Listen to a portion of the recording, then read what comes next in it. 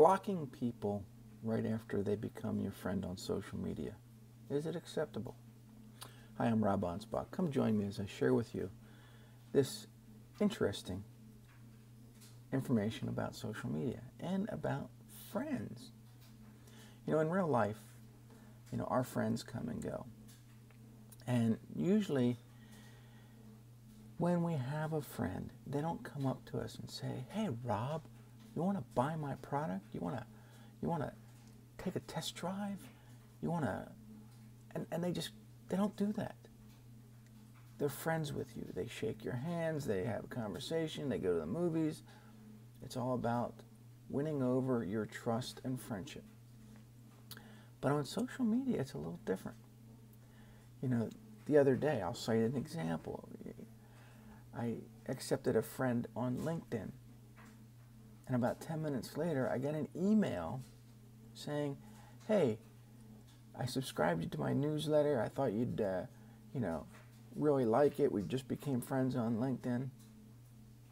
What? No. Just because I friend request you or accept your friend doesn't mean I want marketing or anything else from you, at least not until I get to know you.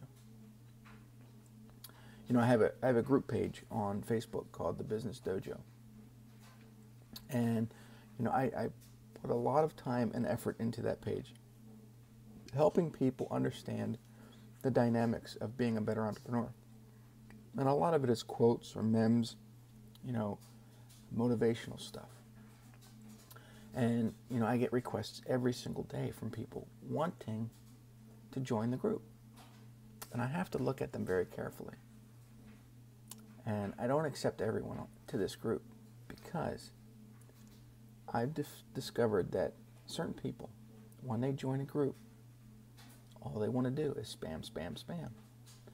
They want to put their marketing message out there, their specials or their links or their PDFs or their special reports. That's not how you win trust. And I usually go about and I warn them. They do it again, I delete and block them. So yes, you can delete and block friends. Is it acceptable? Oh yeah. Here's the thing, is that if you don't monitor who those people are, they will continue to do so. They will continue to hit you up with their marketing message. And sometimes you just have to delete them because they're not really a good fit for you or for anyone else that's following you. The other day on Snapchat, somebody new requested a friendship, to follow me. And I thought, okay, well, it's Snapchat, it's new, I need followers. And I guess they didn't like what I posted. And they flipped me the bird, or they sent me a picture of them flipping the bird. And I thought, really? What did I do that crossed the line?